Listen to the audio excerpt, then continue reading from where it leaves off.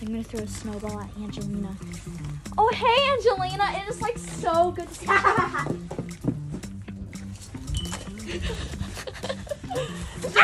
Guys, it's Bella from the Wild Adventure Girls, and a huge winter storm just passed, and we were frozen inside our house, so we weren't able to see the cutie patootie little Bubba.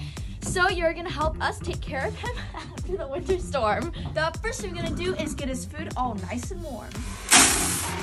Next, some super warm water. We're gonna give it to him. He's like, here you go.